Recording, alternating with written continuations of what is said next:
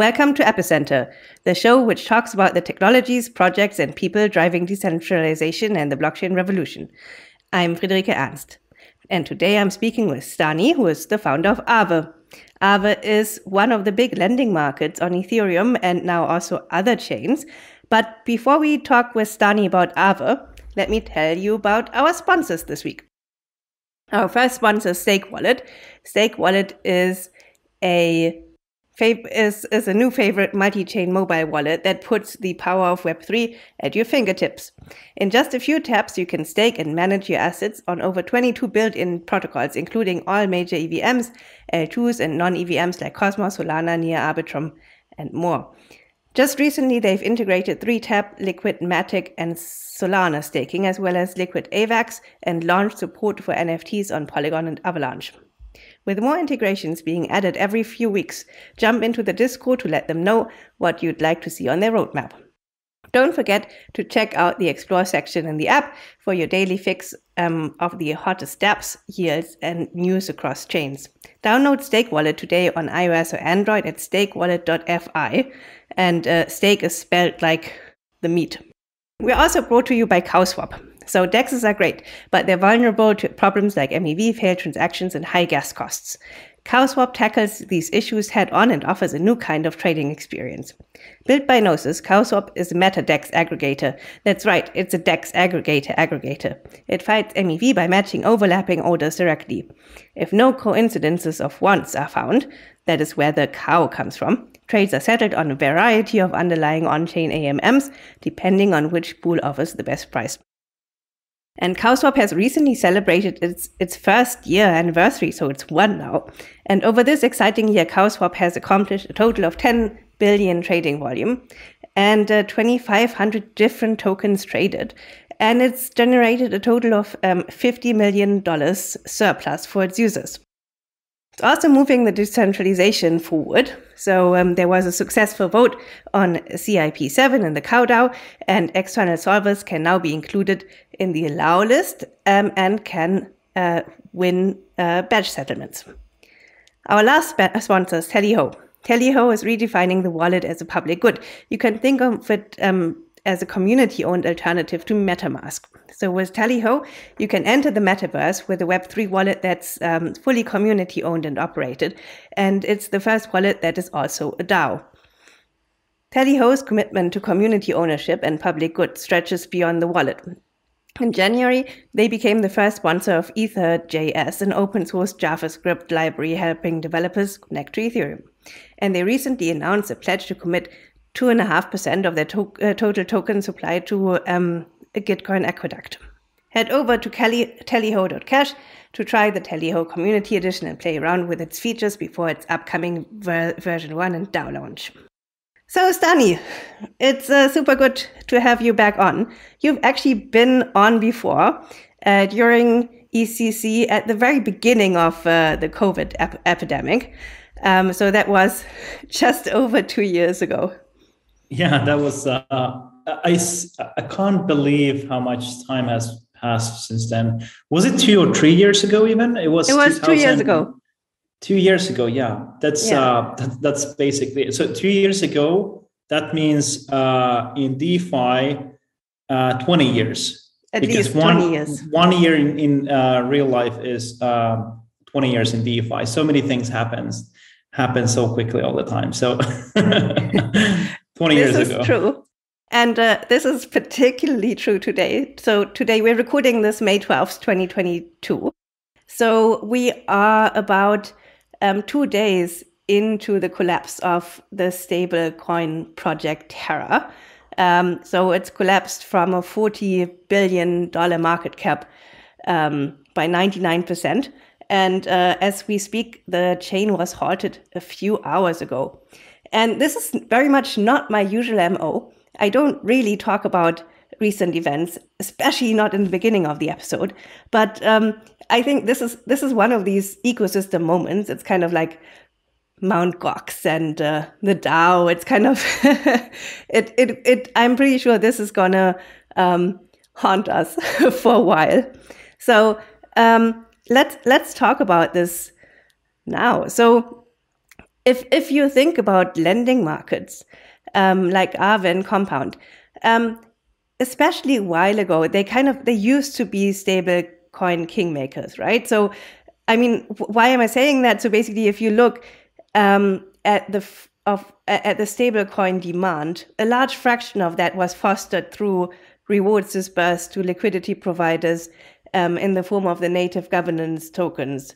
And basically, which pools got rewarded was a protocol decision. So, and traditionally, the stablecoin pools were highly rewarded, driving demand for the corresponding stablecoins. So, super long lead up to my first question. What's your take on stablecoins and stablecoin mechanisms, and how has it evolved over the years? That's a very, very good starter right there. I definitely think,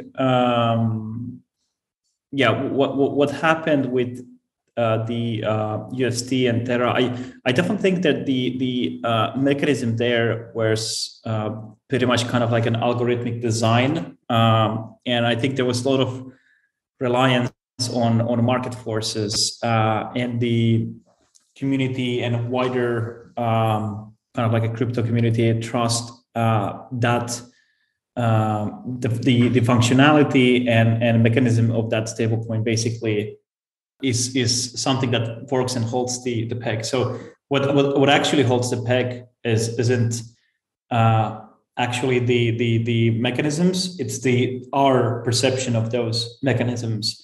And the UST stablecoin that Terra community had, there was some interesting elements. First of all, you had this kind of like a burning minting mechanism between Luna and the UST, but at the same time, they started to collateralize partially the stablecoin and build trust. So it's a perception. It's the same thing, for example, with USDT from Tether, where we have a stablecoin that everyone has been trusting for years, and they have issues previously in terms of transparency and whatever, but still it's been trading at the $1 range, and because of the perception.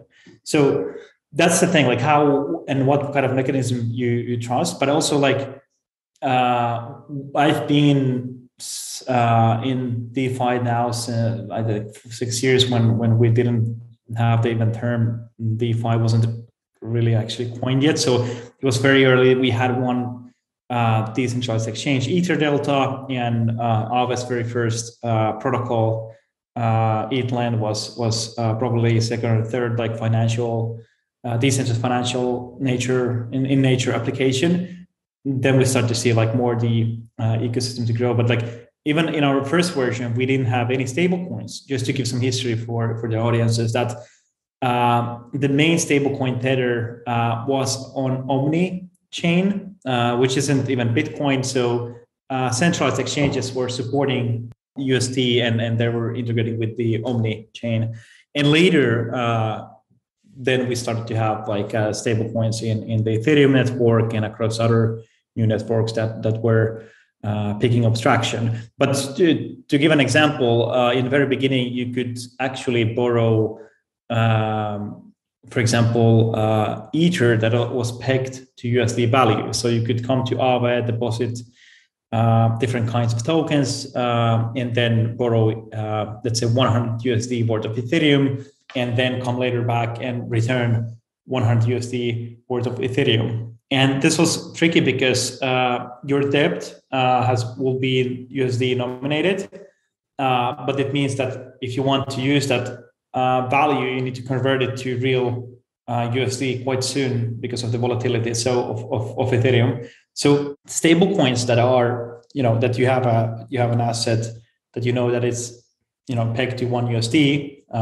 let's say one DAI, one USD, it really simplifies the usability on blockchain. So you actually have value that you can just hold, store, and it doesn't fluctuate much. And that gives you a lot of usability, and you can build a lot of applications on top. And down the line, after first stablecoins were created, the next thing what happened was the interest rate market. So essentially, the Aave protocol is an example where you supply cryptographic assets and, for example, mainly stablecoins, and you earn yield.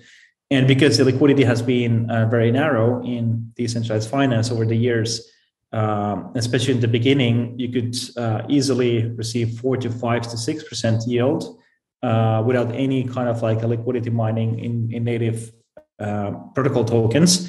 That's very attractive value proposition for every single person who is looking at their checking account or a savings account that doesn't offer them almost like dust. That's just a kind of like a backstory. And I think like when it comes to different stablecoin solutions and mechanisms, there are different kinds of, right? So there's the very first model that USDT and USDC had, where you have the one-on-one collateralization. So effectively, you have a promise where you have a equal amount of funds either in bank account as cash or in some other instrument that are highly liquid and low risk. Then we have the next model where we have over collateralization. So let's say that's you deposit a certain amount of cryptographic value, let's say in Ethereum, and then you mint a stable coin against that collateral, but less of the amount that you actually deposit. So you have over collateralization, and if the value of that collateral declines and below the value that the stablecoin has been issued, and for that user, there's liquidation. So there's a mechanism to uphold the collateralization value within the whole protocol. So it technically shouldn't go below that, and looking at how the liquidations work. So once it's not very capital efficient when you have a stablecoin where you have over collateralization. So this has sparked a lot of discussions, like how to make a stablecoin where you introduce the collateralization and you basically have some sort of algorithm that is backing or using market forces or using something else than collateralizing fully the position. And this is what many of these so-called algorithmic stablecoins have been trying to kind of like solve. And I think it's a very valuable and interesting problem to solve, because if you think about it, US dollar, it doesn't have, so it does have this technical redeemability, but it isn't backed by any kind of like direct value. It's backed indirectly by the US economy. And of course, the ability of the US economy to collect taxes, running infrastructure, and all this bunch of economical features. So essentially, if this can happen in real life, how you can make it work in same or similar manner in decentralized finance and reduce that collateralization requirement, which allows you to scale because you're not relying on those different kind of assets. And this is how we've seen various experimentations. The thing is that crypto is volatile, and everyone who most of the participants who are in the space, they are risk takers, they make quick decisions. So it's just very hard to do in a very small scale.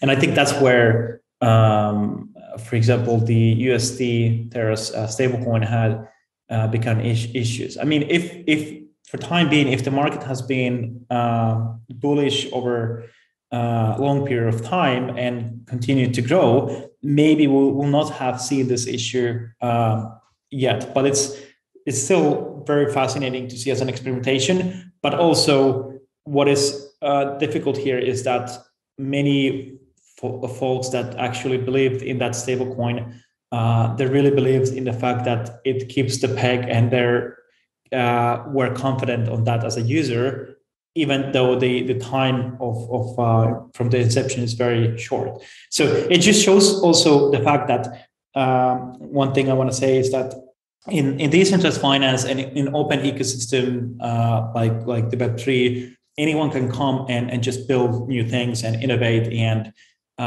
look at the code bases and improve them, redeploy. That's the beauty of scaling and accelerating innovation and solving problems and making impact.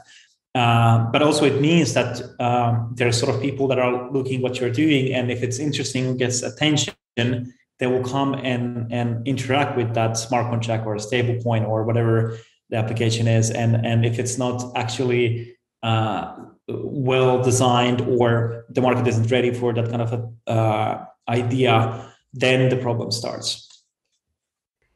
I kind of want to push back a little bit here.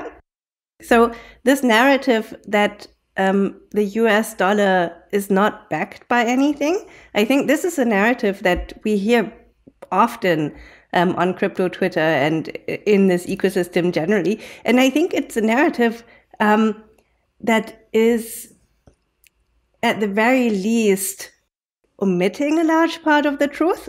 So if you look at the entire dollar ecosystem, the fact of the matter is that the vast majority of dollars are actually backed by something. Basically, dollars are created. So basically, someone goes to the bank and says, "I need a loan to buy a house." For instance. Bonds, for example, yeah. Yeah. So basically, and I mean, this is how almost all of the dollars are created, as part of loans and mortgages, and I mean, and then they are collateralized, not by things that are super easily liquidated, so things like houses, for instance, or cars, or even just personal reputation if I get a credit card loan, but it is actually backed by some real value. So I am not sure whether a purely algorithmic stablecoin can ever work. You touch a very good point, because that's how essentially most of the money is created, when someone is taking a bank loan, and at that point the bank is assessing credit worthiness and basically creates that value. So essentially, when you get a funding to buy a house, for example, at that point the funds are created, and the person is paying interest on that. And it's actually quite interesting, because it means that every single dollar that is, or a pound or a euro that is actually out there, someone is paying interest on that. So the kind of like, I think the backing is an interesting concept, because it can be very concrete, or you can think of about it in very widely. So in this case, when you buy, for example, a house, you can think about it. Is the house actually backing the loan and the currency, or is it backed by your credit worthiness, or is it backed by the fact that it has demand? So if you are not able to repay your loan, there's someone who is willing to buy it and repay to your loan. So all of these tie into each other, right? So basically, exactly. I mean, with the majority of people with day jobs, if they go to the bank and say, "Can I get a loan for $800,000, for instance?" and the bank asks, "What do you need it for?" And the person says, "Oh, I want to buy a house here, and basically its value is $1 million, and basically I have 200,000 as a down payment."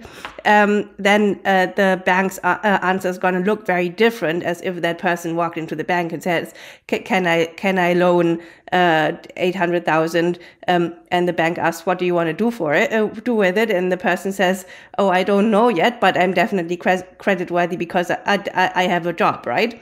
So, I mean, I think, yeah, sure. Obviously, it ties in with the fact that the house has a market value, and generally, real estate is more. I mean, not super stable, but I mean, it's stabler than many other assets.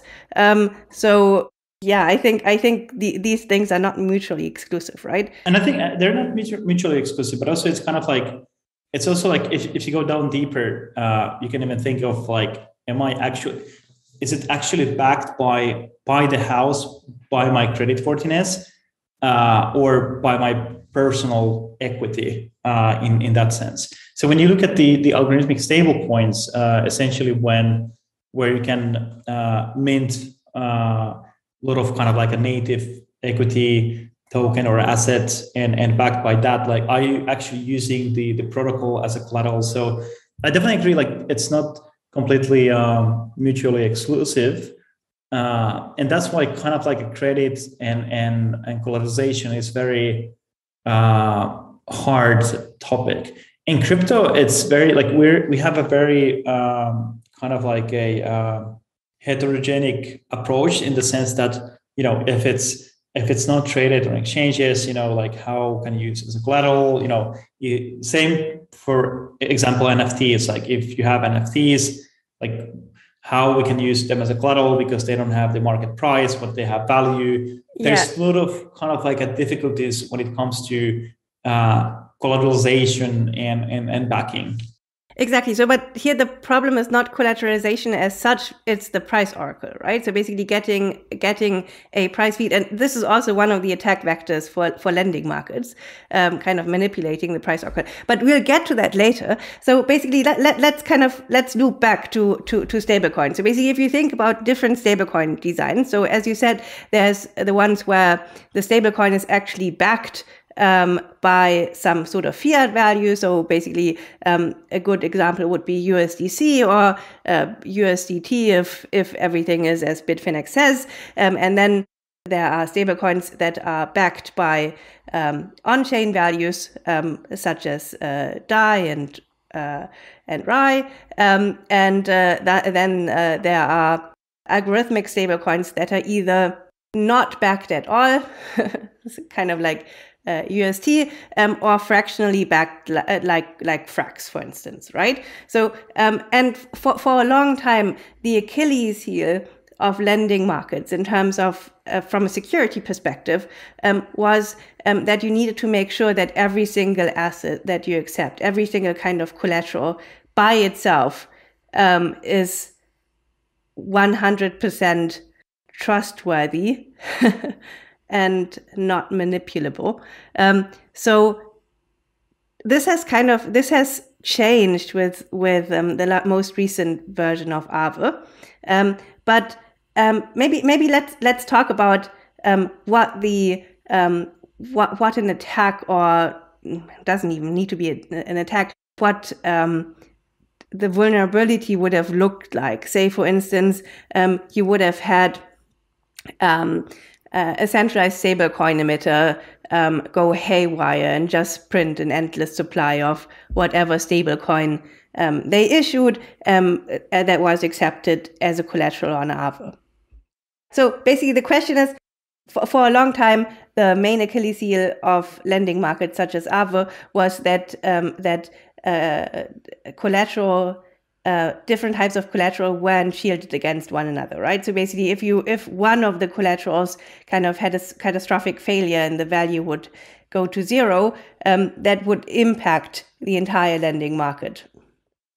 Yeah, exactly. So essentially, that's how we were building protocols, that you have the pooled collateral composition, meaning that normally, for example, that when you come to the Aave protocol as a user, you can supply cryptographic assets. So typically you might have a portfolio of assets. So you might have a bit of ETH, you might have a bit of Aave, you might have a bit of, let's say, Uni, and then you supply them. And then what happens is that you can draw stable coins or any other asset that you want to. And in that case, if one of those assets for some reason goes down, it affects the whole kind of like a lending market. But with the version 3 of the Aave protocol, what we wanted to do is that first of all in version 3 we focused quite a lot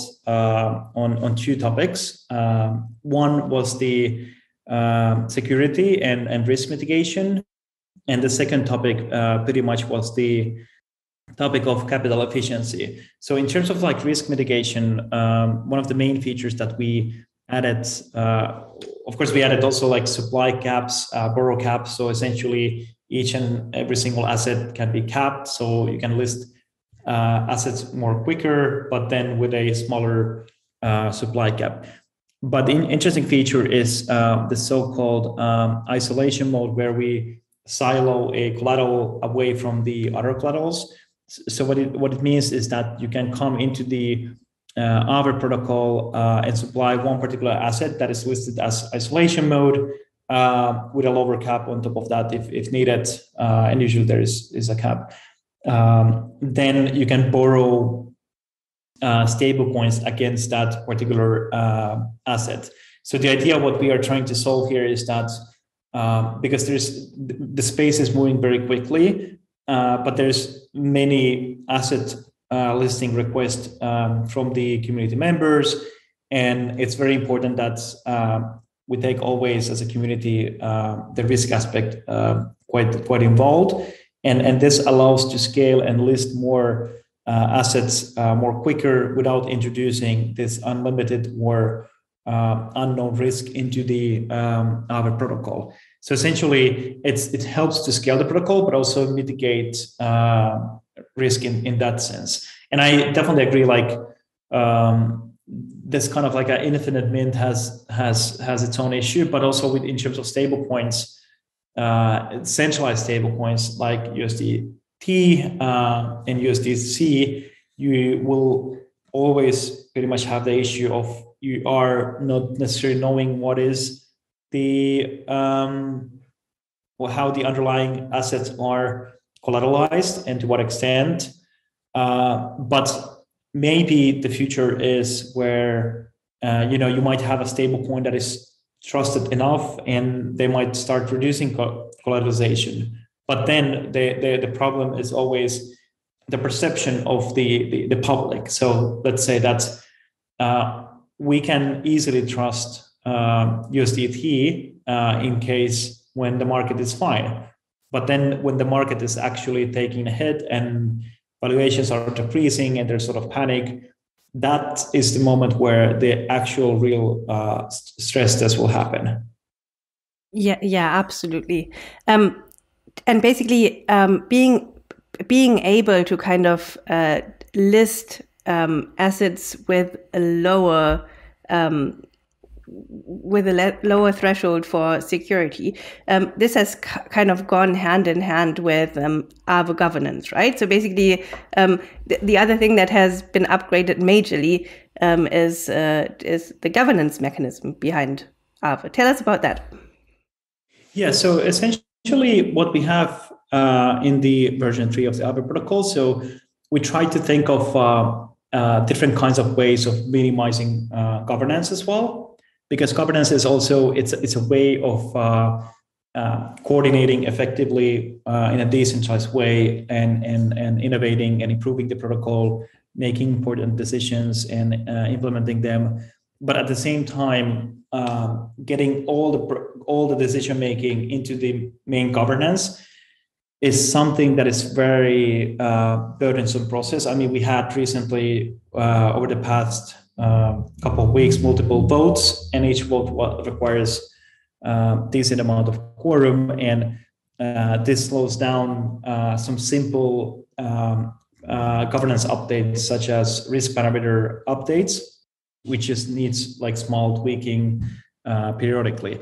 So we added this so-called risk admin feature into the lending pools, meaning that you can actually delegate that function to an external smart contract that might have various different kind of logic. So it might have a logic that you can tweak the risk parameters up to certain thresholds, between certain kind of like a threshold, and then you could essentially create additional logic there that you can trust someone like Gauntlet to do those changes and submit them even like a daily basis based on some sort of machine learning algorithm, or you can add some sort of staking functionality where staking more Aave or staked Aave will increase the loan to value ratios. Like the options are quite open and there is like room to build those things.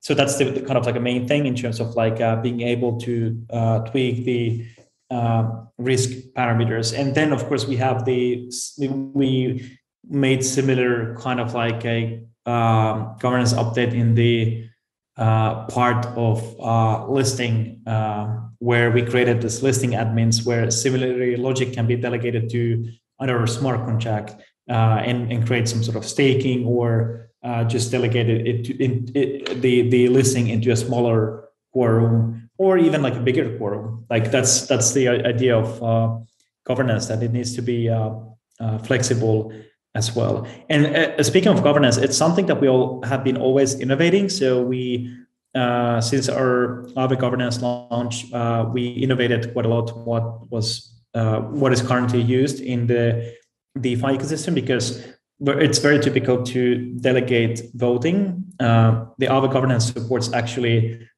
separate vote delegation and proposition power delegation. So you can delegate proposition power to a developer who creates the proposal, and then just to protocol politician the voting power to vote on decisions. And from that, we also innovated to create cross-chain governance as well between different networks that we have. So there is sort of innovation on that side, and I think it's still where we're gonna improve more. So kind of like now the focus point is actually in ensuring that we have governance where you could vote in low cost, and something like snapshot might be an interesting solution, and optimistic voting as well. Cool. There's two things that I kind of want to loop in here. Maybe the first thing is you just mentioned protocol politicians. So I mean, this is kind of what we've seen increasingly over the last couple of months. Basically, people who are active in a number of DeFi protocols and act as delegates for voting.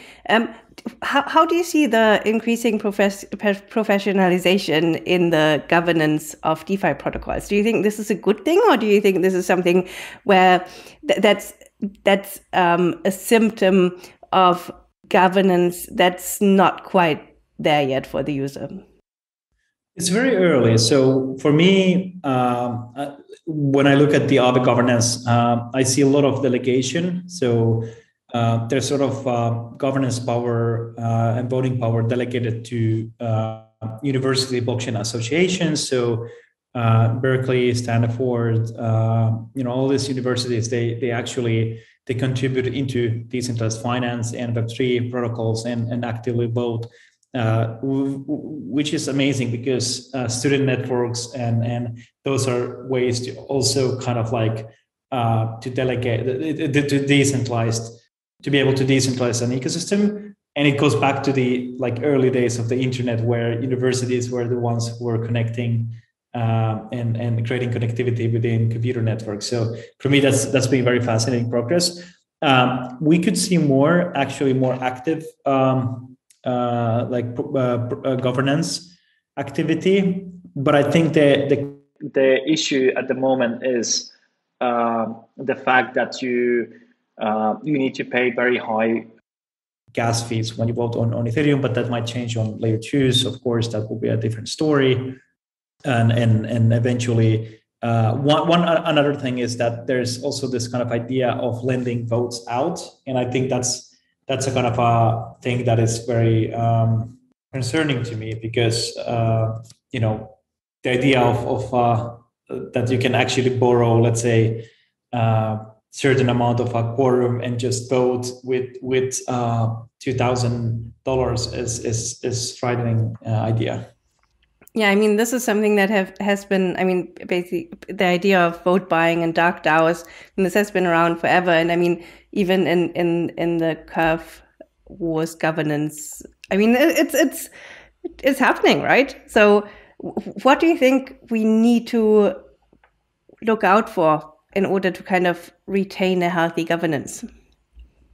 I think organic voting is important, so that the voting behavior corresponds of the intent of the community. So the discussions that have been in the community forums, and that there's kind of like the voting, the snapshot signaling, and then the actual on-chain voting corresponds what has been discussed. So there's you shouldn't see surprises last minute on chain, but I kind of feel that with the curve wars is that some of the voting behavior that can be done without actually governance, just some sort of staking and so forth. That's like one thing, and then it's also happening in most of this kind of like a token economics. So you vote there, but like in my opinion, the most challenging part is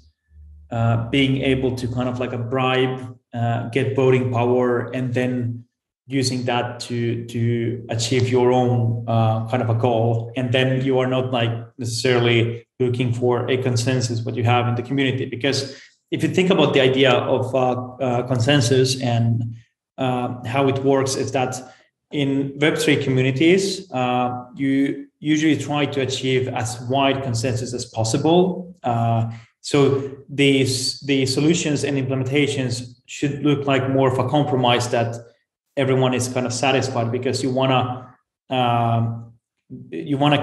make everyone happy, as many people as possible happy, because there's always a risk that the community, part of the community members, they can actually fork the protocol and create a new community and create a risk of kind of like a forking. But forking should happen as well. So it's organic behaviors creating new communities and new ideas.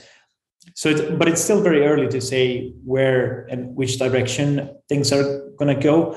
I would love to see more like innovation regarding the experience of voting, and especially regarding increasing the vote participation. So kind of like many people don't care about to vote, but if it can be made very simple and elegantly and brought up to the users closely, that will help to increase the vote participation, because that's what decentralization is, that you can participate. I totally get that. I feel a part of the problem is that it's so much work to keep up, right? I mean, I'm a full-time Web3 person. I can't keep up. It's like, it's not because I'm a slow reader. It's just because there's so much going on. So basically, you kind of to kind of know what happens in the governance of all the protocols you kind of partake in. I mean, basically keeping up with like Maker and Uni and Aave and Compound and, all of these different things takes a lot of time, and there's a lot of votes. So have you guys thought about disincentivizing not voting? So basically things like people who don't vote, they're diluted in terms of governance token. So maybe they shouldn't hold a governance token. Have you thought about kind of divorcing the idea of having this fee accrual token from the idea of having a separate governance token? Because currently everything is kind of, governance and ownership is always kind of amalgamated into one. Do you think that's sustainable? Yeah, I think incentivizing the voting is quite tricky, because you're touching the holders' assets, and because like when you have a governance token, you have like the governance power, and then there's like certain things attached, which is voting or something else, and for me it's kind of like a tricky idea to implement, and I would rather see kind of like innovation where we try to incentivize voting and also incentivize active participation in the governance or in the community. But that's the same thing, right? So I mean, basically giving extra tokens to people who vote and kind of slashing people who don't vote is effectively the same thing. Yeah, I think it's just like kind of like as optics, it's very hard to swallow for a kind of like a token holder in the sense that some people just, they don't want to vote. They just want to delegate their votes to someone else. And, that's fine, because they want to trust protocol politicians, for example. But delegating is not so basically people who delegate, they're not the problem, right? It's people who don't vote at all who are the problem, right?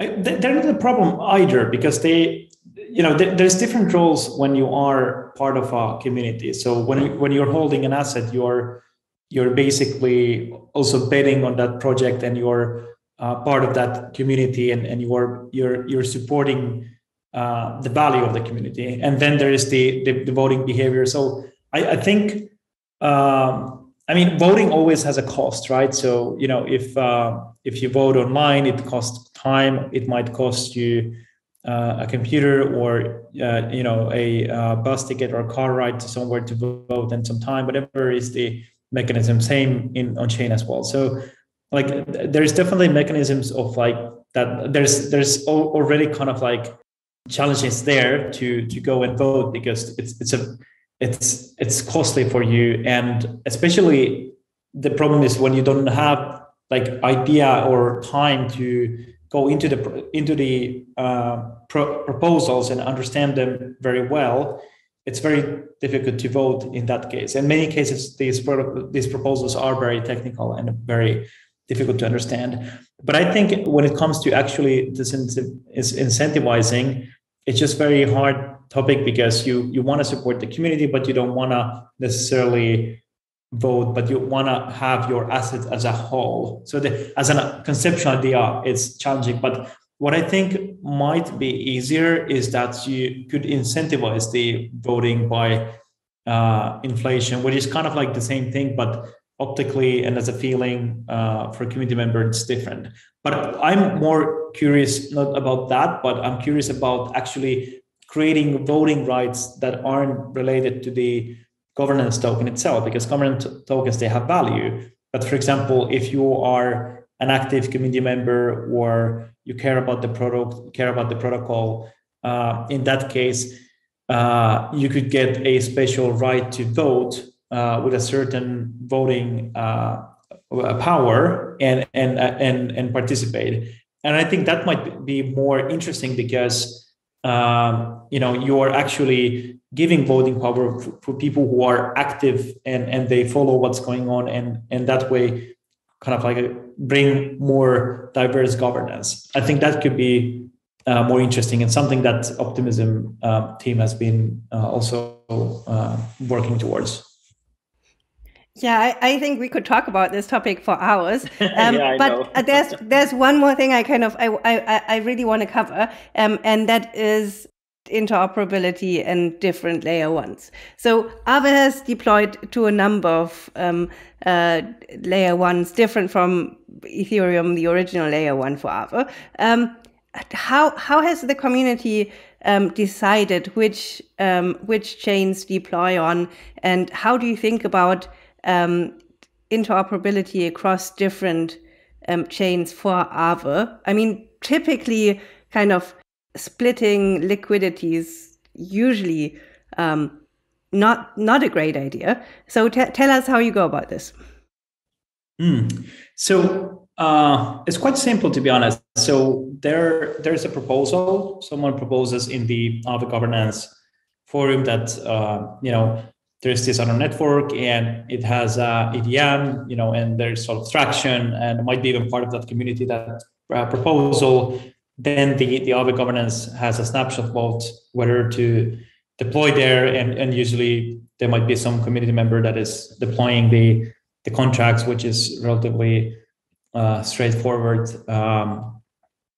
thing to do, technically, for technical people, and with some smart contract experience, of course. And essentially, usually the idea is that when you look at the Aave community, it's very inclusive community. So it listed assets that weren't listed in other lending protocols in very early, but very conservative risk parameters, deployed as a first protocol, like big protocol, into Polygon and into Avalanche, and kind of like, it's been always kind of like a inclusive community in that sense. And I think like every single community is also a reach into new audience. And I think that's the kind of like a key momentum, because Ethereum also is quite heavy on transaction costs. So if you are joining the Web3 community, you might be joining elsewhere through Polygon or Avalanche or Optimism or Arbitrum with the layer twos. So that's like given. So there is communities in different networks, and the challenge is actually moving funds between those networks. And that's where the trickiest part comes, because when you move funds, you are using a so-called bridge. And that means where you actually move into a kind of like a scenario where it's very difficult to secure that bridging functionality. And that's where I think the current Achilles heel is. But what we can do, instead of focusing on bridging assets between one network to another, one layer one to another layer one, focus on building functionality for the layer twos, because the layer twos are inheriting the security of layer one, and that's where, in my opinion, the future is, because you can transact in relatively low transaction costs on layer two, but then you are submitting the state of the layer two periodically into Ethereum, for example, and you get the security that you need. So I think that's where we're going towards. Yeah, that makes a lot of sense. So in terms of Aave, I think I've covered most of my questions, but because Aave apparently was not enough, you launched a new protocol named Lens. Tell us about Lens, what it does. Lens protocol is essentially a decentralized social graph. And what it means is that you can create an on-chain profile and basically follow other profiles. And both the on-chain profile is tokenized as NFT, and the follow relationships are tokenized as NFTs as well. So, for example, if I have your follower NFT, so I followed you, and I can be the token ID 1, so I'm your biggest fan at that point. When you have, let's say, 1,000 followers and you publish content on the Lens protocol, what happens is that content is dynamically represented in the follow NFTs. Meaning, if I'm looking at your follow NFT in my wallet or OpenSea, I always see your latest content. So essentially, we created this way of dynamically distribute content between you and your audience, and have that social relationship. And then, of course, if I like your content, and I can actually mint a immutable copy of that content. So I can mint an NFT as any other that is immutable. And essentially, what we're trying to solve here is that, for example, if you create a account in Twitter, you have 100,000 followers. If those followers are logged into that platform, so pretty much the platform controls, how your audience will interact with you, the features that they're going to be adding, how much those features or algorithms will help you. So you are at the mercy of that platform, whatever that platform is. So Lens protocol, the idea is that instead of your profile being just a number in a database of a social media platform, it's actually on chain, meaning that you have the control of your profile and your audience, your followers, the distribution of the content, and essentially anyone can come and build a social media application on top of the Lens protocol. And this means that every single user that comes to those different applications are growth hacking the same social graph. And the applications can decide how they curate the content, the data, moderate, and so forth. But essentially, you have the key infrastructure yourself. Super interesting. So if you think about other decentralized networks that have been around, so Steam, BitCloud, DeSo, whatever it's called now, Mastodon, and so on, none of these have gathered any serious traction. So what did they get wrong? I think there's a lot of things there. I mean, essentially, like, there's been social media networks before Twitter, before Facebook, and even like there's social media networks even that started early, and got a lot of traction and pretty much died later, like MySpace, for example. If you go today to MySpace and try the application, it barely works. And the company then that bought it latest, they informed that they, because of a server migration, they lost all the user data before 2015, if I remember correctly. So this is just showcases, like, first of all, why you need to own your profile and the connectivity with your followers. But the reason, in my opinion, with the models like Steemit and BitCloud is that they focus on the kind of like value part. So, for example, that you have a profile, you have value, you have let's say that you have a post and there's token economics that if you like the post, you basically have some sort of monetization. And I think what we are doing with Lens Protocol is it hasn't any relation to that. It's completely different thing. So where we are actually focusing on the ownership aspect. So we think that if you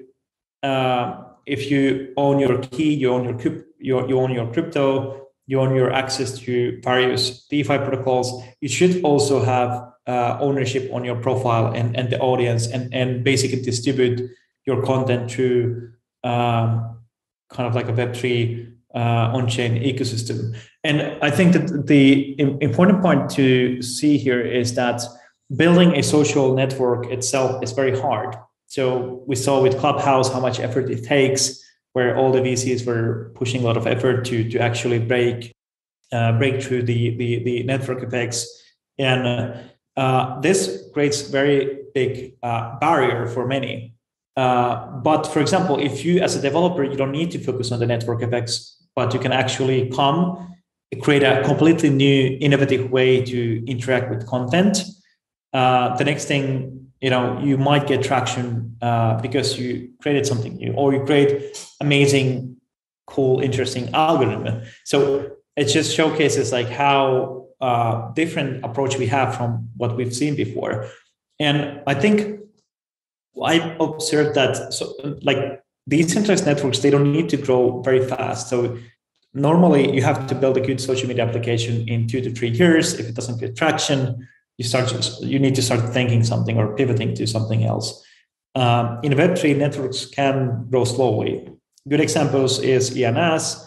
Ethereum name service started as basically having your Ethereum name.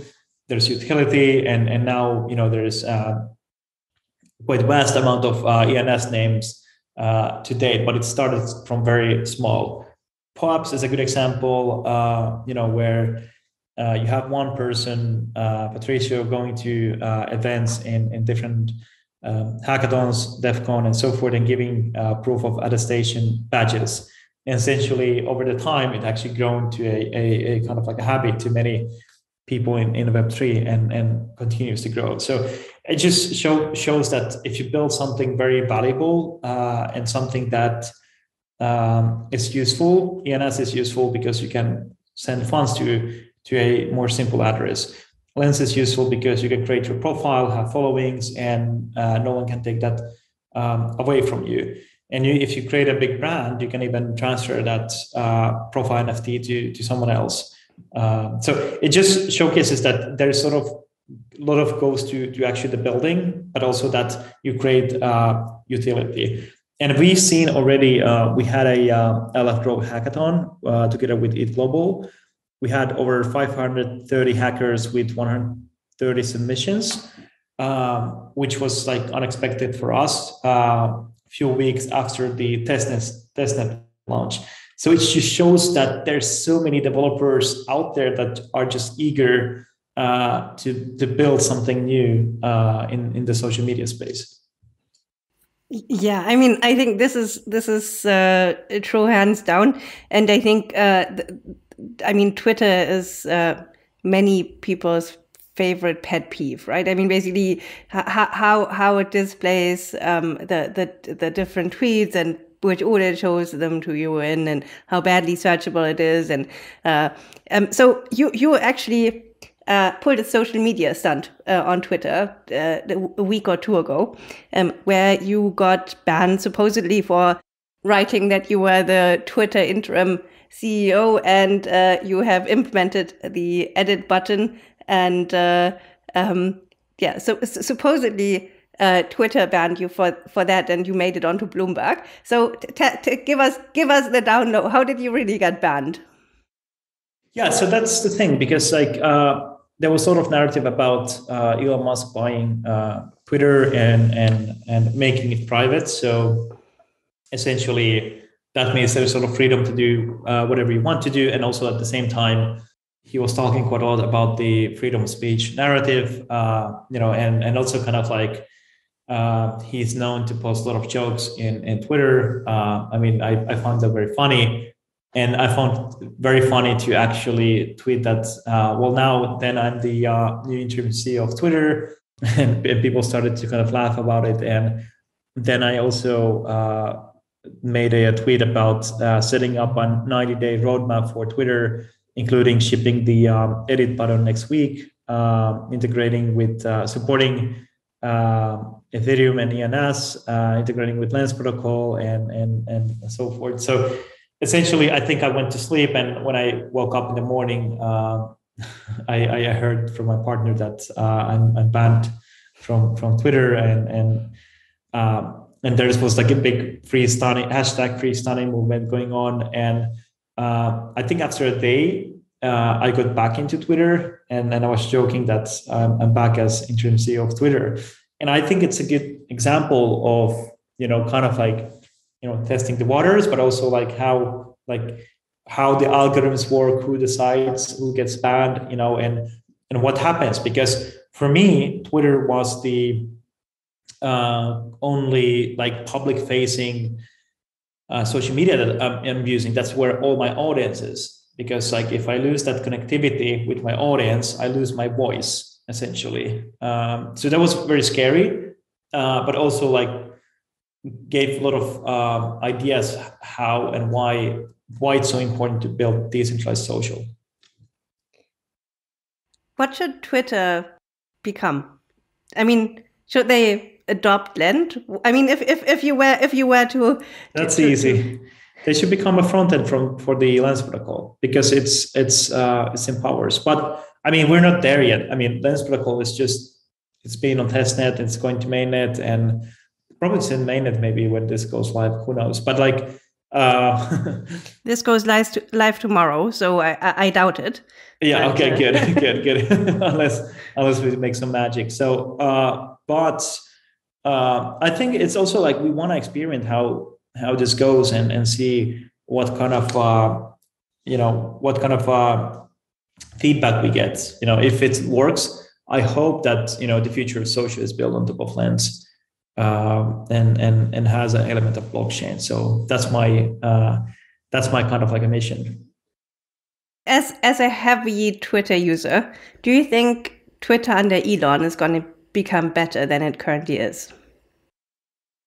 Better. The question is better for who? Because essentially Twitter is a company. They need to make profit. They need to have algorithms that just basically find ways to basically get value from the users.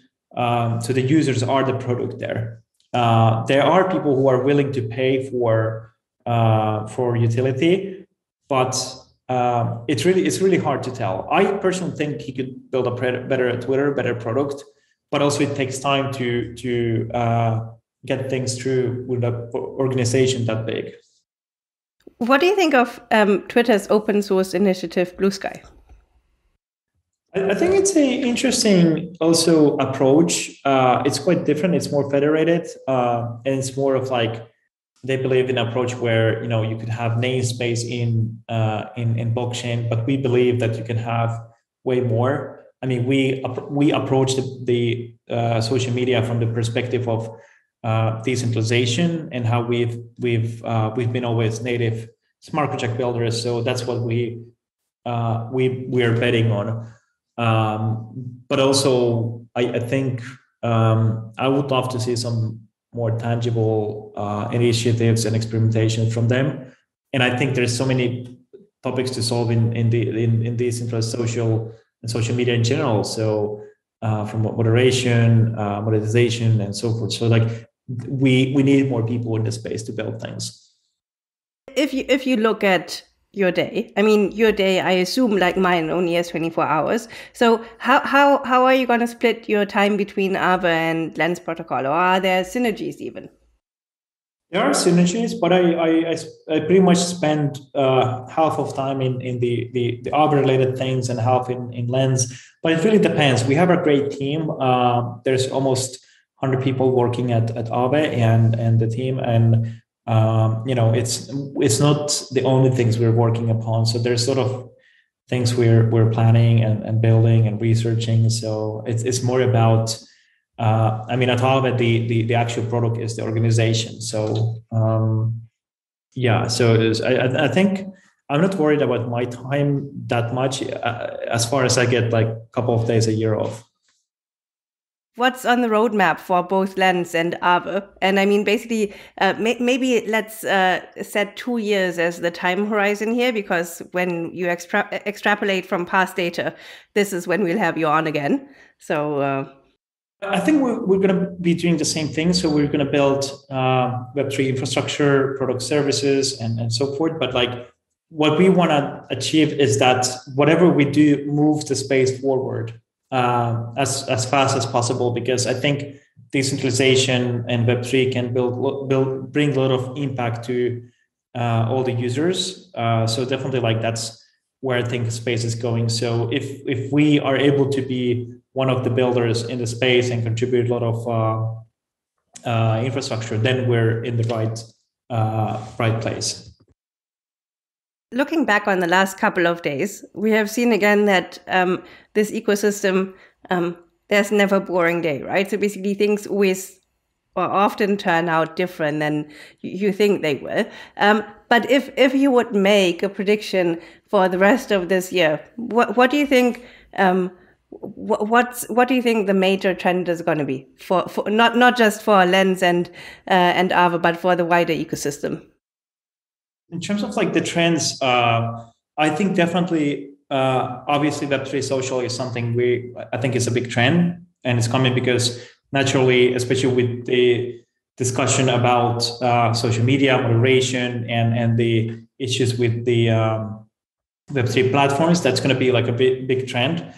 I also think the layer 2s is very important infrastructure. So layer 2s, they allow scalability, and there is where we see new applications being built. If I'm pressing you now for one prediction of something that people generally do not expect in the ecosystem for layer 2s and how that's going to go until the end of the year, do you have something you would want to venture here? I don't know if I want to say anything to get trouble later. I would say there's going to be more users than now.